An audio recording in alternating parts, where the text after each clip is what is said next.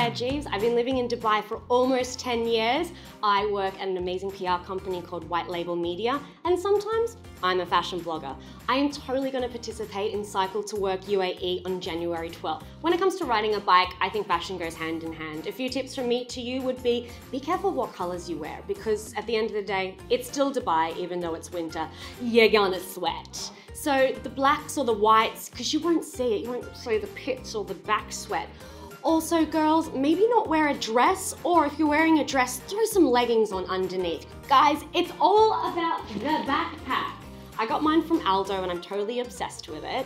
And not just that, girls, you don't have to carry, you can't carry your handbag while you're riding your bike. That causes accidents. I think everyone should take part in this campaign because it gets us outdoors. I feel in Dubai, we're always indoors. We're either at the mall, we're at the movies, we're at the gym, we're at work.